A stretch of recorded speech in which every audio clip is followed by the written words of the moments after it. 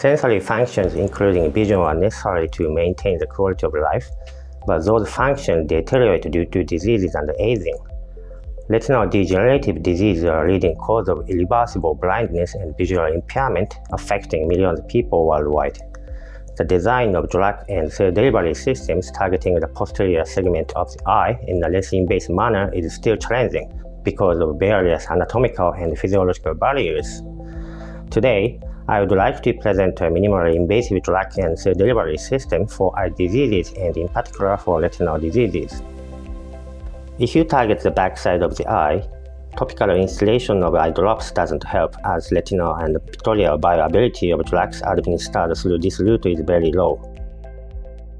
Intravitreal injection of anti-VEGF agent is currently the most common treatment for neovascular ocular diseases such as diabetic retinopathy and wet AMD.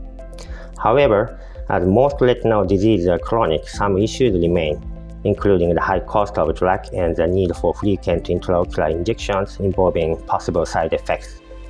So far, several intraocular implants which are transplanted directly into the vitreous body have been developed.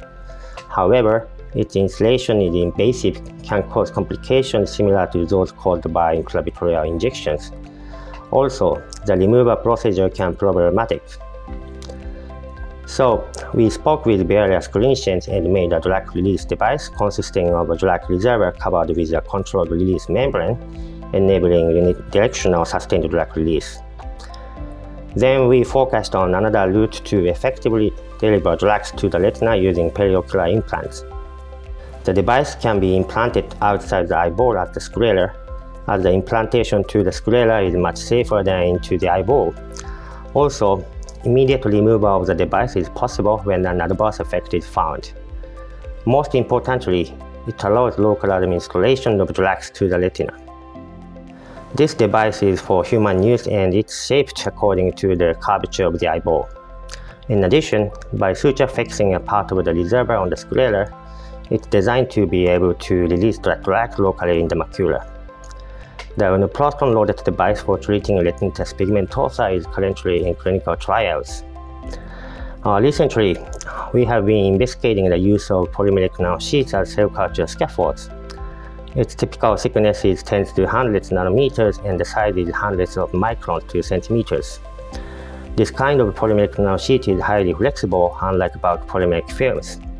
So we came up with an idea that cells cultured on nanosheet could be delivered to damaged areas in the body or subretinal space.